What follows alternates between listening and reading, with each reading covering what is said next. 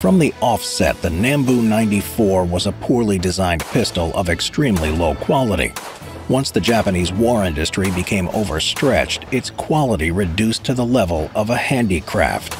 In addition, the pistol had awful ballistic performance. Because of the lack of balance between the short barrel and the power of the round, the Nambu 94 was only effective at close range. However, the real problem was that the pistol was extremely unreliable and a real threat to the welfare of its user.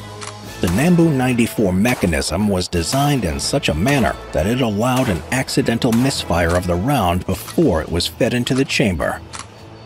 Another threat was the lever mounted on the outer left side of the pistol. The lever connected the trigger with the firing pin, and if pressed against something hard while the mechanism was cocked, the pistol would fire. Obviously, the pistol posed more of a threat to those who used it than to the target on the other side of the barrel.